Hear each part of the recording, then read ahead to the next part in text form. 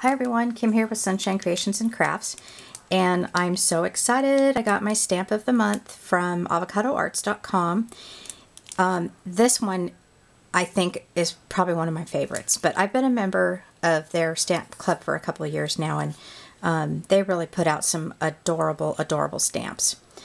I went onto the blog, avocadoarts.blogspot.com, and found this really cute card that one of the, I think she's on the design team, made, and I thought I want to do that card because it's really cute. Some sort of card lifting, but I'm using some different colors and a little bit different of a design.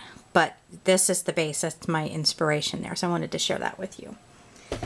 Alrighty, I'm using this paper here. I got it at Joann's. It's double-sided, and I don't know who the manufacturer is, but like I said, it's double-sided, so I'm going to be putting this here and this here. Now the card base is actually an 8.5 by 11 cardstock that I bought in Arima 500 at Staples.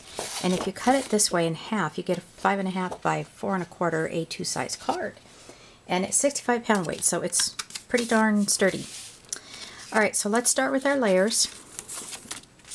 And my glue. Just like so. And I decided to do a flower layer and then the plain layer. And I've cut the floral layer just 1/4 inch smaller, 5 1/4 by 4. And then I took the opposite side and cut this at 5 by 3 3/4. Just realized I'm putting that on the wrong side, so let's try to get that off here. Got my little baby wipe. Okay, so let's put it on this side. That would be the correct way, right?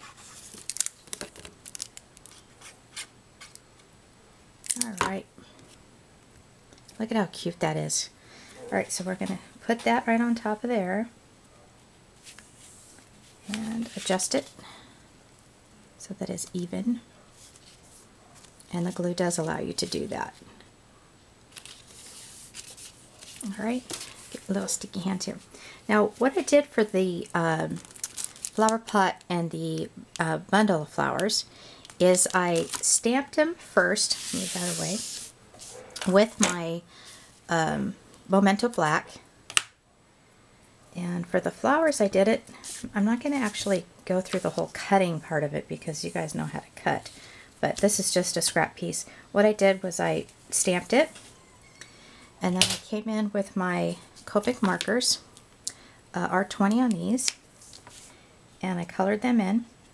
And it was okay that I didn't color the entire flower because I wanted some of the white to show. And that's that. And then I brought in a darker color, which is the R22. And all I did with this is I sort of flicked the middle of the petals. Like so.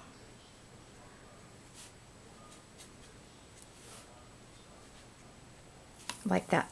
And then I found this green, which matched perfectly with the paper. It's YGO3. And I kind of did a soft circle, leaving a little bit of the white paper.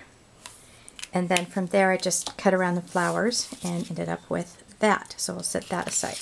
Now for the pot, I'm using my acrylic double-sided. I'll put this aside for now. I used, again, the black memento, stamped it on the pattern paper, and then I cut that out carefully like that. But what I did something a little different here. After I cut the pot out, I laid it on top of a piece of the white cardstock, put a little bit of adhesive on it to hold it down, and I cut out a white piece behind it. It was kind of blending into the color, so with the white piece behind it, it worked out much better. Alright, so then we're going to put our pop dots on. And I'm just using these here that I got with scrapbookingdailydeals.com. And let's flip those around. Look at, I used the scrap piece. of a little practice. Okay, so I'm going to put that there. I think probably just right there would be okay. And then I'm going to put a few here and there. I don't want the dimensional to show as it's on the card.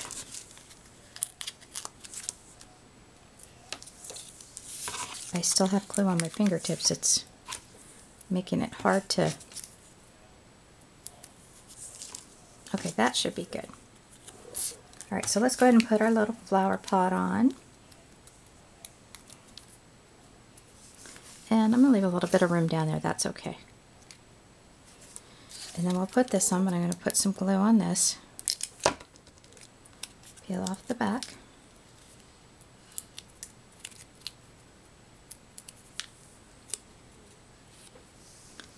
And we're going to put that right there. Okay. Now the next thing I want to do, I want to get some of my my twine from my Sew Easy, and I am going to make a little bow. And I'm going to do it the rabbit ear style. If I can do this, because I do have glue on my fingers. There's the loop and there's the loop, so let's pull it through. Very nice. And then we'll adjust. I want it to be small. I don't want it to overpower the little flower pot, so great. It's just basically to cover up that one spot there. And I found these micro dots at the craft store that we have in town. It's called Beverly's, and these are micro pop dots, and sometimes they're just absolutely perfect for something like this. For, you know, a little piece of bow or a little piece of ribbon.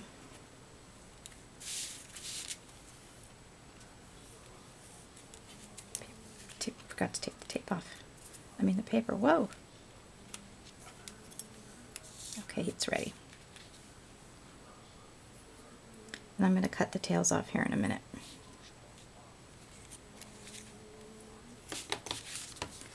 Bring that down. Just, you know, to cover up that one area there where you see the division of where the flowers in the pot are. Very nice. Alright, so let's go ahead and let that dangle down a little bit. How cute is that? Alrighty. Now let's move on to the little sentiment. And again, I'm using Mary's Mother's Day.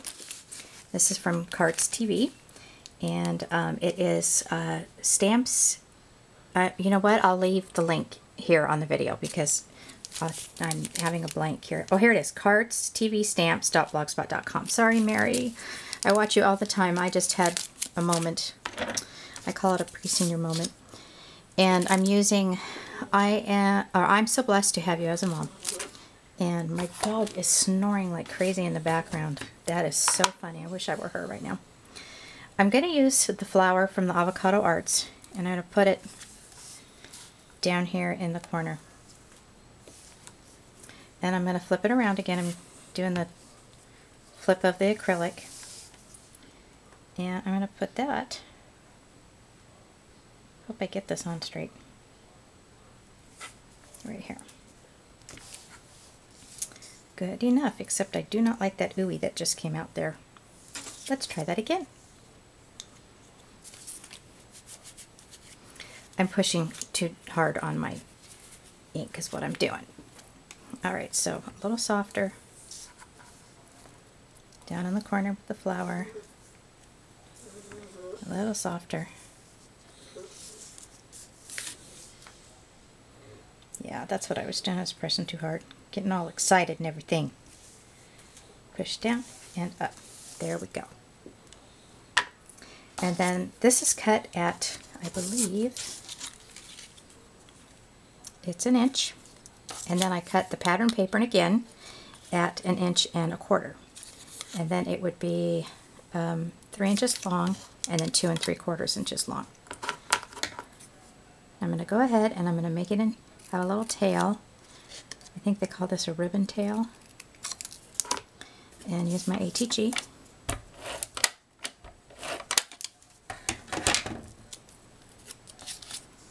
put it a little bit on the edge there, giving it a little bit so you can see the pattern paper.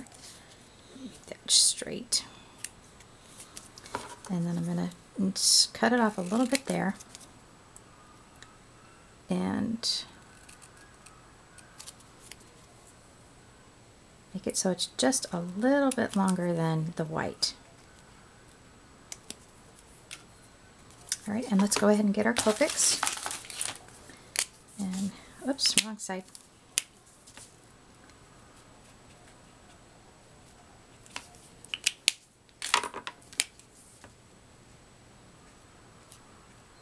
Like that. Now that stamp actually shows the middle as being black, so we'll leave it just like that. Put our cover on. I'm going to pop this up as well. And I've got a big one here that I'm actually just going to cut it right in half. And put it here and here.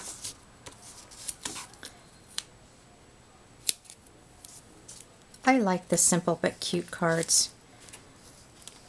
I like making the ones with lots of embellishments as well, but I do like the simple stamped cards. They're fun.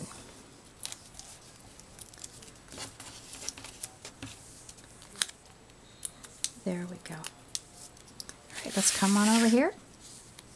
We'll put this guy right there. I'm going ahead and I'm putting it over on the white part of the paper. And my card is finished. Now, you definitely can put a Happy Mother's Day sentiment in there, or just write something, you know, whatever you want to do like that. But isn't that cute? Just stamping, a little bit of cutting, and you have a Mother's Day card. All right, all, thanks so much for watching. Have a great day.